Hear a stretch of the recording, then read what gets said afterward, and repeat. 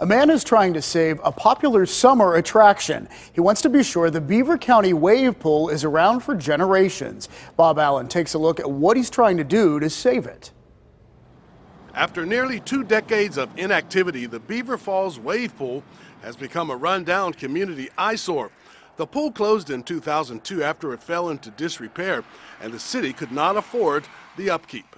The city couldn't fund it anymore, so they turned it over to the YMCA. The YMCA couldn't handle it, so they made the decision to close it down.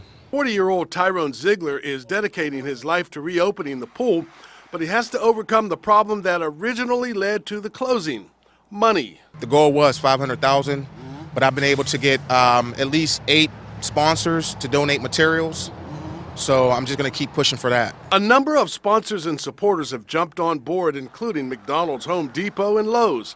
The facility needs new concrete, new pumps, fencing, and paint. Ziegler says he's more than halfway there and hopes to start work this spring, with plans to reopen the pool next year.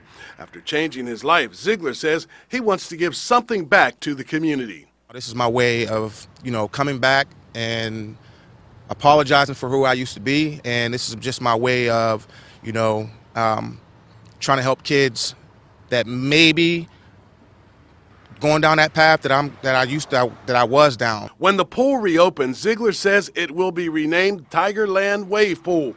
The new restaurant owner, Margarita Jabber, thinks the wave pool will be a shot in the arm for the community. I know that a lot of kids and families would really appreciate that, and I think it just would be good for children to be able to get out and be able to socialize with other kids and play. And who doesn't like going swimming and water and wave pools? In Beaver Falls, Bob Allen, KDKA News.